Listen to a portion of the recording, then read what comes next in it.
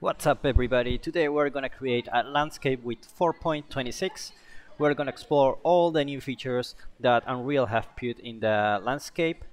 So let's get started. Let's create a new level. I'm gonna put the time of day level because it's really cool. It has all the basic setup.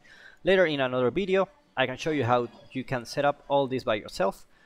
So let's start by deleting all this stuff. Let's get right to the point and create our landscape. So the first thing we're gonna do is go here to modes, select landscape, and then make sure you have the edit layers on. And if you can see it, make sure you have the Landmass plugin. So this will be useful to create our blueprints later. And then you have the edit layers option on. So just click create. I'm gonna choose 127 and then create. And then we have our landscape. And if you hold Ctrl L and you click here, you can change the lighting here. So we're gonna take a look at that later. Let's get right to the point. What can you do with 4.26? You can block out really fast environments. So before, if we go to landscape, we can check our layers here. The first thing I'm gonna do is to create my ocean layer. So let's create my water here. Just put the ocean here. And you can see that my landscape is now significantly smaller than before, but it really isn't that much. So you can just really modify this one to make your landscape look bigger. And if you want to add another spline, just right click, add spline point here. You can add another spline point. You can basically create any shape you wish. So it's not that your landscape became smaller, it's just that the ocean is taking more space, and you can just expand the landscape space by using this one here.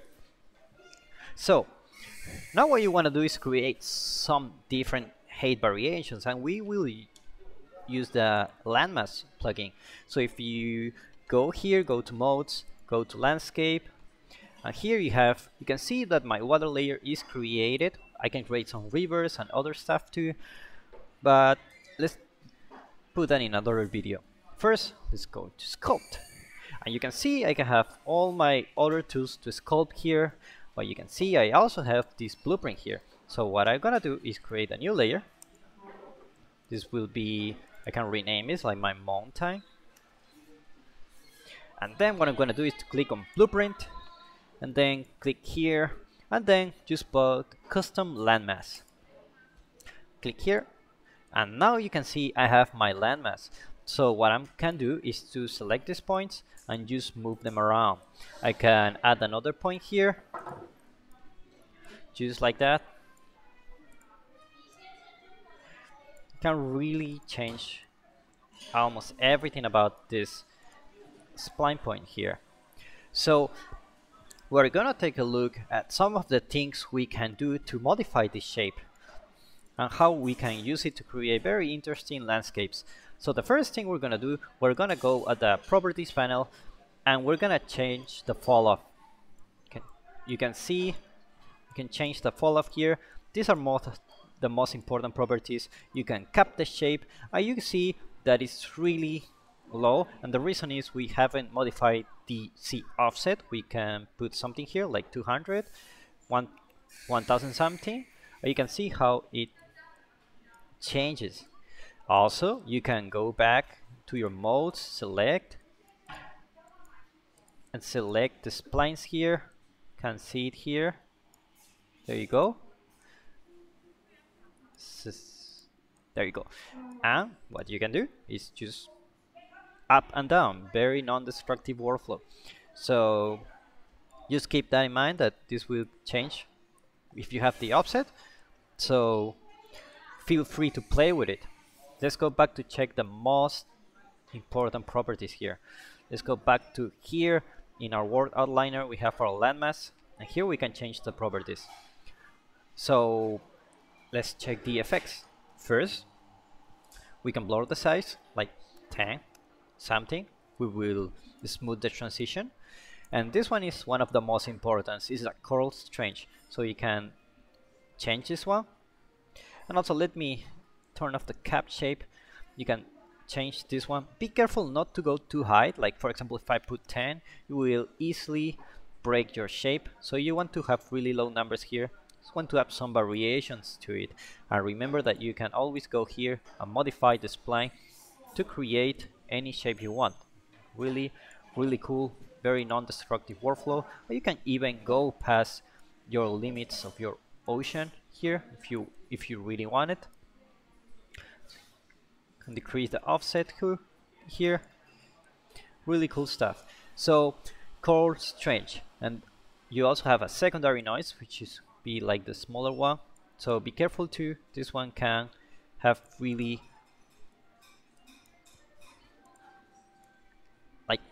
can really modify the shape a lot, and you can change the timing, like for example 4, 16, 24. You can really create anything you want here, and also the tiling of the second noise like 10, 15. Just be careful, it can really affect the shape of your noise, but it can really create a cool shapes here. So let's go back to 16.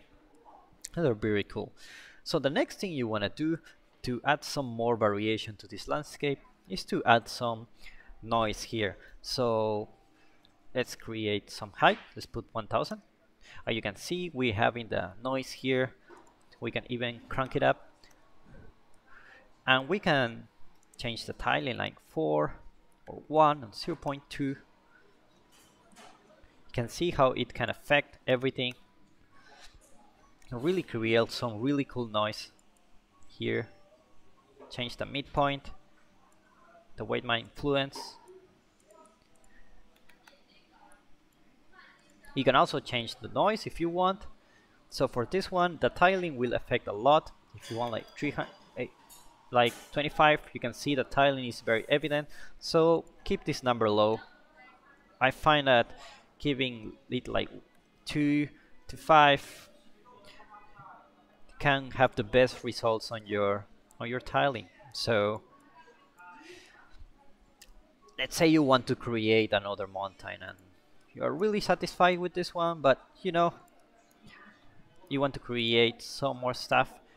So I'm gonna put some points here, and what I'm gonna do is to check this one here. And what I'm gonna do is to create this shape here. So let's say you want to create another one. Well, that's very easy.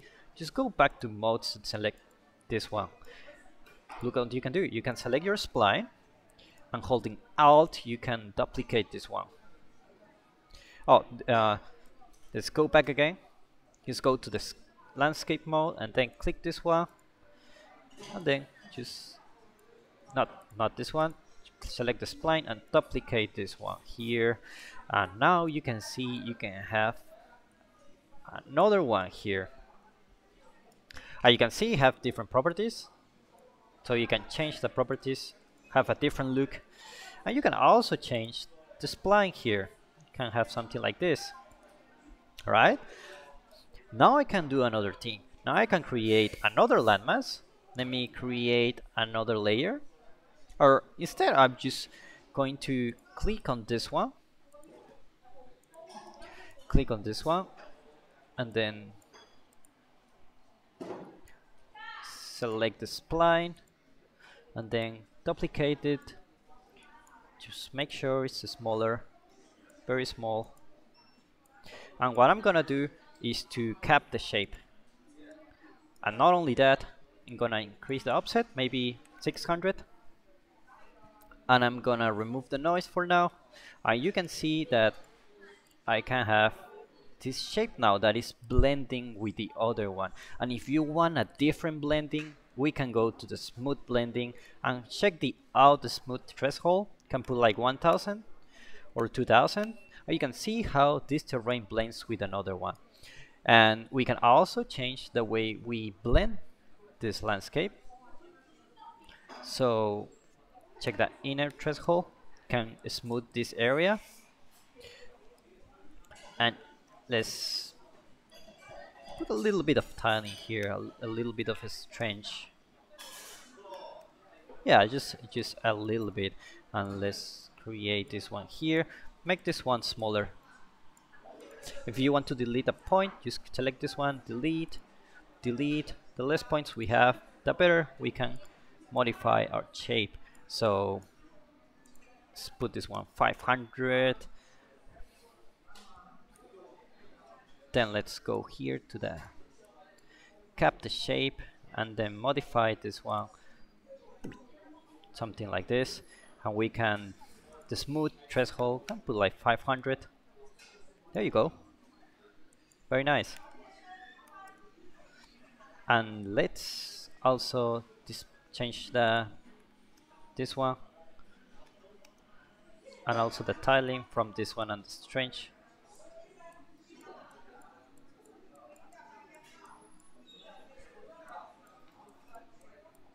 Alright, so now we can blend these ones. Let's delete this one and then go here. Let's just blend it.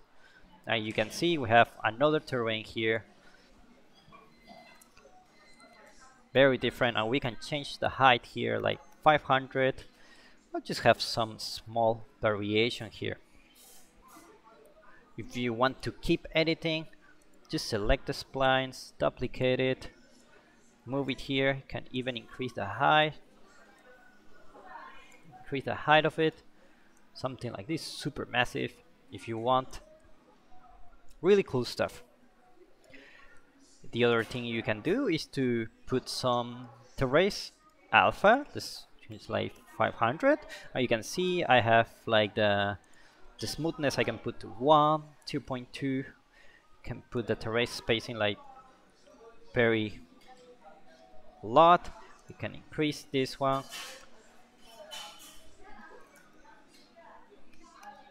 Terrace spacing 522. Mask length. Alright, we can change the offset where it starts. I can put all the terrain here to have some different variations. And we can of course smooth this out. There you have really cool stuff. And you can go here and just make it lower. Very cool. The last thing I just want to add is a river. So let's go here. Go for the river. Just put it here, and you see you have your spline. Or you can just click the points here and just duplicate the points. Just put it something like this. There you go. And you can also go to your layers, create a new layer, and also sculpt the normal way you will do. You can really make big changes here, like something like this.